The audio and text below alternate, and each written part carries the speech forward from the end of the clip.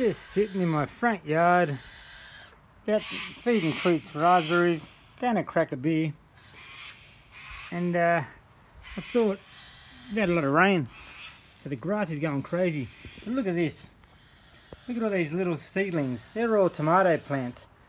All from this tomato plant here, which has been growing non-stop and producing tomatoes for 12 months straight. But look at all the little seedlings, even in the bush there. You know how hard the New World Order has had to work in eradicating all our food? Food and water is just, you can't stop it. It's actually in abundance. It's a weed basically. You cannot stop food and water. So how much work has the New World Order done to destroy our food and water? Have a think about it, assholes. Don't finish up on that. Let's finish up on Tweets. Checking out the berries or the beer. Go on, pick one. That's too big. Hang on, let me fix it up for you. Hang on.